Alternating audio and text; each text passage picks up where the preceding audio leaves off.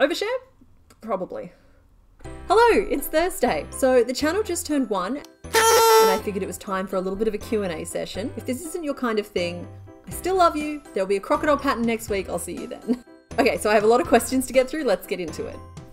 Alrighty, let me just pull up the list of questions here. What is my favorite book? I enjoy fantasy books. My favorite authors are probably Tamora Pierce, Juliet Marillier, and David Eddings. My favorite movie. Alright, it's too hard to pick just one, but I would have to go with any of the Disney movies and crime procedurals with lots of murder. I think that's everyone though, right? Do I make amigurumi for friends and family? Of course I do. Do I have friends who crochet? I actually have a friend who lives in the same building as me. She lives just upstairs. She and I will relatively regularly get together and do what we call crafternoons, where we basically build a blanket fort on her couch and spend the afternoon crocheting and watching Disney movies, and it's wonderful. What other crafts do I enjoy? I've always been a bit of a doodler. I've tried my hand at sewing and wish I was better. I've tried my hand at cross stitch and wish I was better. Oh, and I can't forget origami. It's more that I've got like a bucket list of crafts that I'd really like to try. So I've watched a lot of Jackie over at Nerdy Crafter, and she's got me really inspired. I want to try some resin craft. I'd like to try some polymer clay, but then I've also got like weirder ones where like I'd like to try and make like a cool paper mache kind of sculpture. I don't know, something about watching people do paper mache on YouTube really inspires me. So I'd really like to try that someday as well. Who are my favorite amigurumi designers? I have a lot whose work I admire, but I might just sort of name drop a couple that have been particularly inspiring to me over the years. So first up, I've got Heidi Bears and the African flower animals she makes, most notably the Happypotamus. I found that very, very inspiring when it came to designing what I call modular crochet, where I use the puff flowers to build different animals. So she was of particular inspiration to me there. And I also have to mention Crafty Intentions. I want to be her when I grow up. I see her designs as like a 3-course gourmet meal, and I see a lot of what I do right now as sort of happy meals. And so there's a lot of growth there that I think I need to go through to be at that level. Where do I buy my wool? Okay, well, I buy my wool mainly at Big W and Spotlight. So for the non-Australians out there, because I believe most of you are from the US actually, Big W is the equivalent of Walmart, I think, and Spotlight is the equivalent of Michael's. I could also be wrong, but that's what Google tells me. How did my crochet journey start? Okay, well, there are a couple of stories I could tell about this, but I'll go with this version. So I was going through a bit of a difficult time after graduating university, and basically I started crocheting as a way to cope. I was really, really bad at it though. Not the coping, the crocheting. It turns out that my problem... Sorry. It turns out that my problem was I didn't know the difference between a slip stitch and a single crochet. Alright, so I didn't discover this until halfway through the project I was trying to make, but by then I'd put so much effort in, I had to finish her and I didn't want to swap stitches halfway through, so I finished her off in slip stitch. And, well, I kept it. She's one of the favorite things I've ever made. She's not my pattern, and that doesn't matter at all. So to anybody out there who for some reason is watching this but is just getting started with crochet, I would encourage you to keep the first little creation you make. So I actually remade this pattern a few years later. I'll insert a photo here. So yeah, this is what it was supposed to look like. A couple of years experience and using the right stitch makes a world of difference to what the outcome is. How long did it take me before I took on creating my own patterns? Ooh, I think it was my 3rd or 4th creation.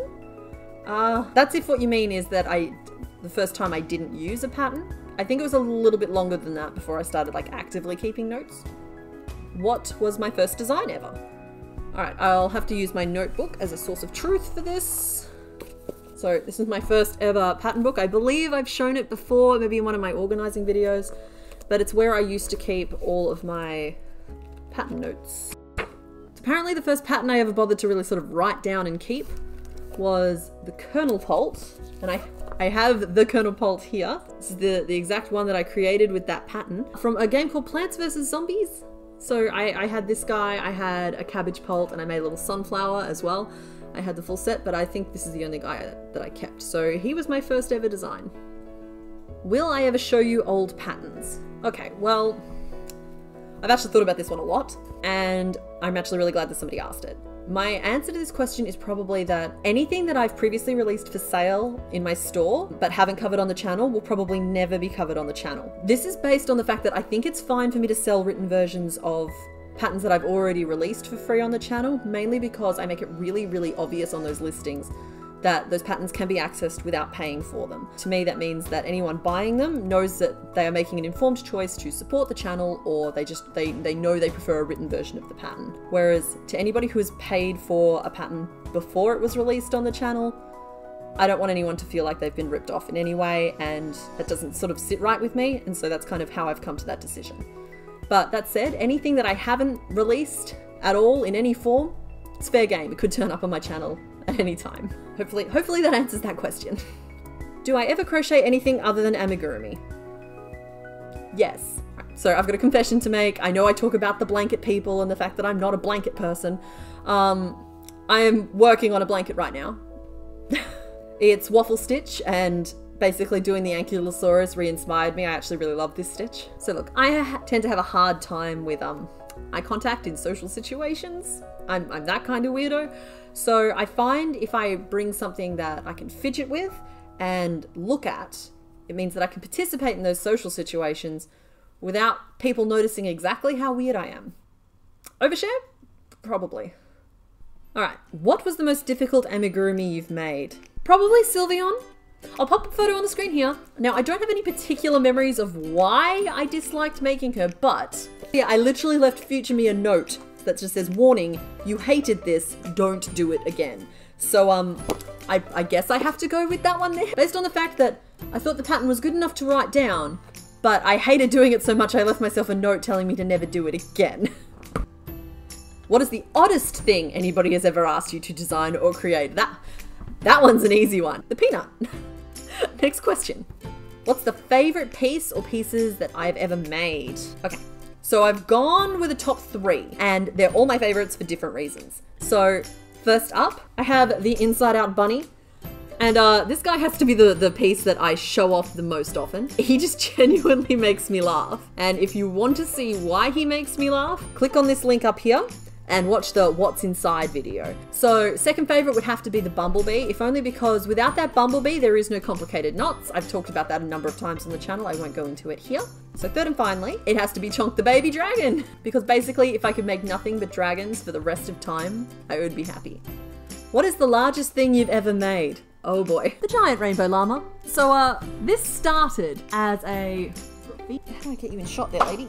So this started as a llama no drama, but this is exactly what happens when you don't understand how important yarn weight is when it comes to making someone else's pattern. We learned that lesson. She's lovely and soft, and she has her own armchair, and we love her dearly. What is the most avant-garde thing I've ever created? Okay, I've got an answer for this one as well. This fish. Now you might be looking at this and saying, hang on, that's just a fish. Let me just put the llama down. But yeah, I consider this the most avant-garde creation I've ever made, just because I had to create each of these sort of scales separately.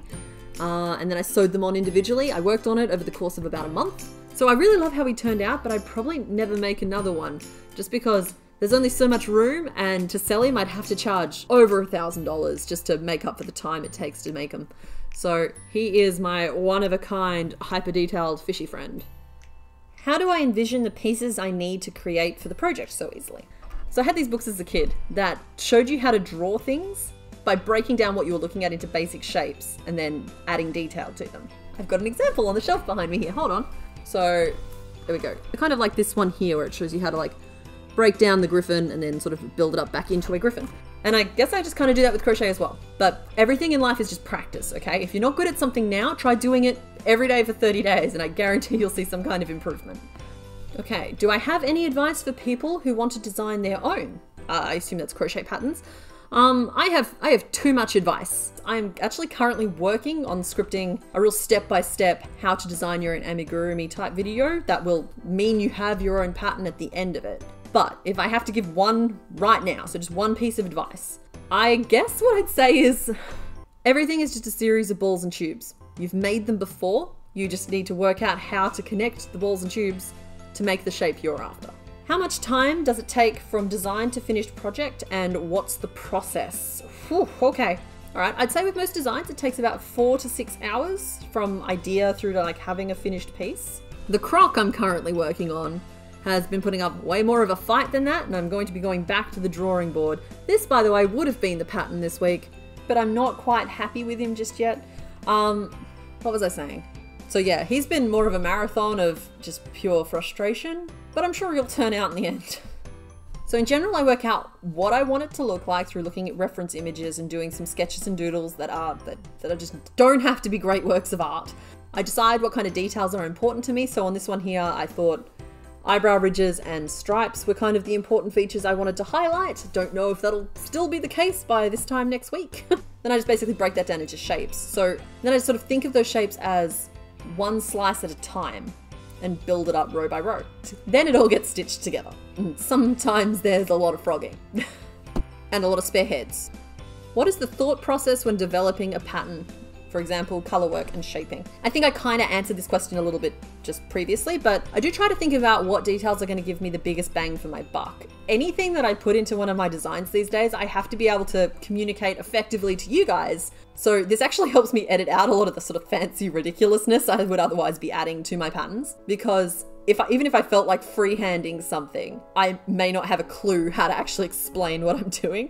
So it helps keep me grounded in reality. Are you releasing any more D&D like crochet videos? Yes.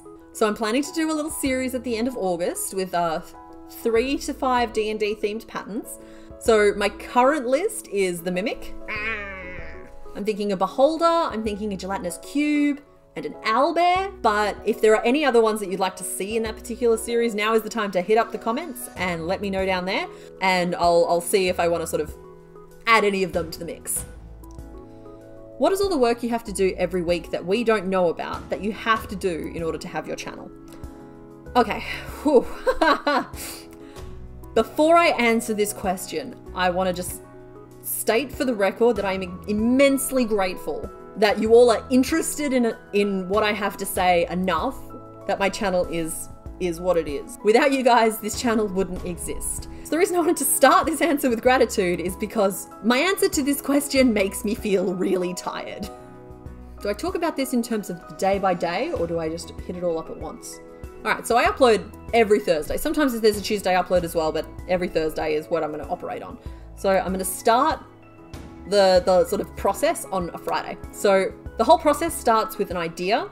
So I have to do research, sketch the idea. Sometimes I get that idea from you guys voting or contributing, and sometimes I just sort of come up with one, or I've got a series going and it sort of writes itself. So I then do the designing, which takes 4 to 6 hours most of the time, unless we're a crocodile. And I occasionally have to make 2, 3, 4 versions of the thing just to test out various bits of the pattern and make sure that they work. But that all has to be done by the end of Saturday, because on Sunday I'm filming, and filming can take 6 to 8 hours. So pattern videos specifically take like that full time frame, whereas a video like this takes closer to sort of 2 or 3 hours to film, which is why I'm incredibly grateful that you guys sort of let me get away with doing some of this sort of gentler content every now and then, just to help me recover from the rest of the schedule. So I do all of that filming on a Sunday.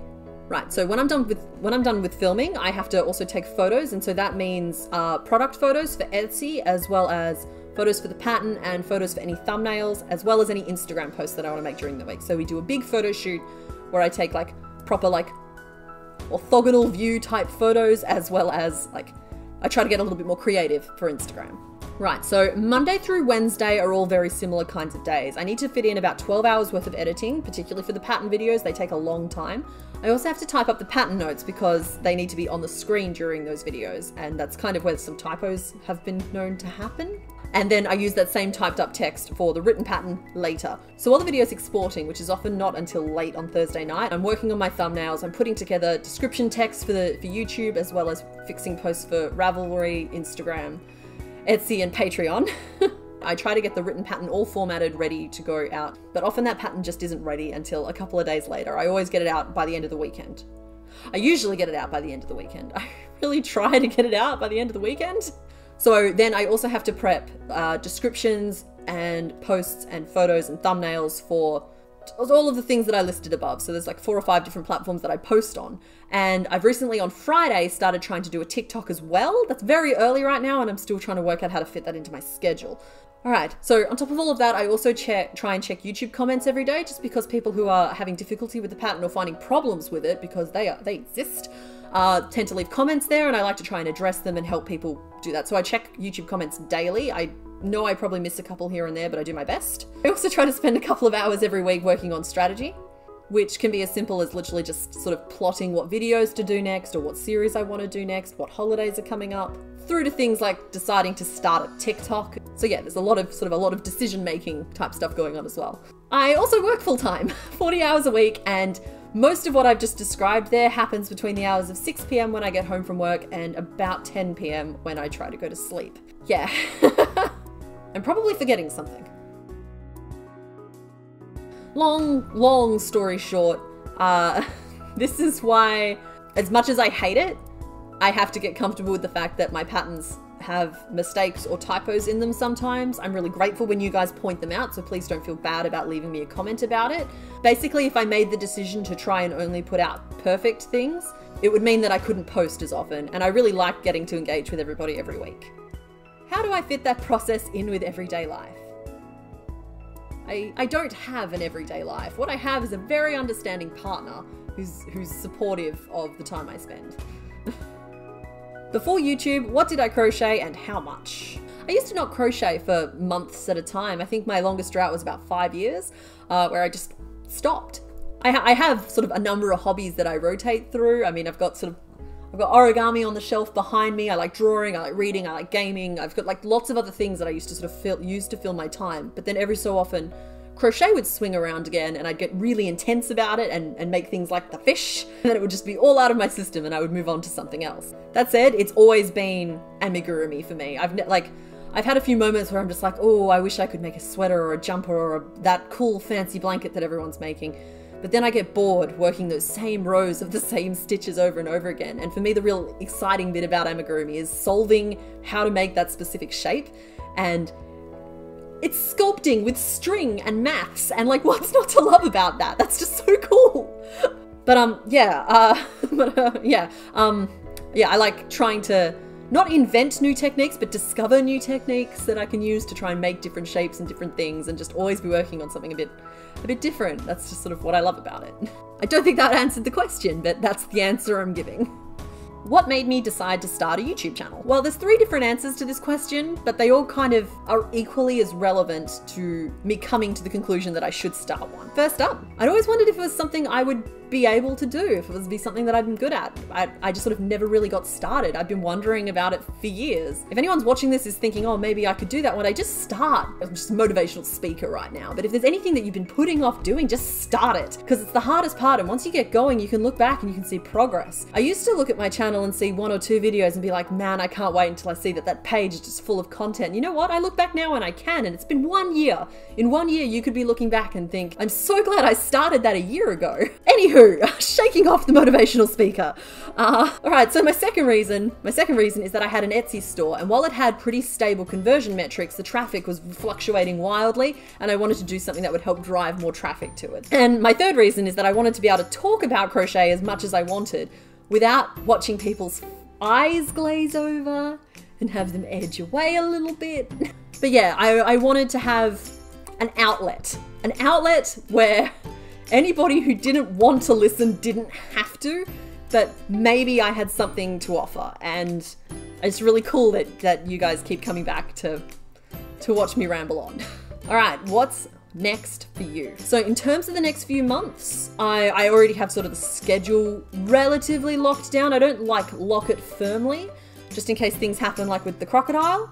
But I know that sort of before the end of September, I'm going to be releasing that how to design your own amigurumi pattern video. I really think that it's going to help a lot of people, and we'll see how that goes. I'm planning that D&D series, and I'm starting to think about what I want to do for Halloween. If you have any ideas, comments, help me. And yeah, so I intend to keep making patterns, and I intend to keep growing the channel. And a big part of that has been because of you guys. So as I talked about during the process section of this video. This, on top of a full-time job, this is a second full-time job. This takes every moment I have spare in my life. But what makes this all worthwhile is you guys. I swear, I reckon that the crochet community has to be the nicest corner of the internet. I keep waiting for the mean people to turn up, and I might be jinxing things, but they don't seem to be here. You're all just so positive and kind and friendly, and you just always have been, right from when I had like 5 subscribers and now I've got like 3,500 or something. So thank you for all just being the supportive, lovely people that you are. And I'm gonna take a page out of Royalty Soap's book because I want to be like her again when I grow up, as though I'm not a 31-year-old lady, and say I want you all to go do something nice for yourselves because you should be proud of the people that you are.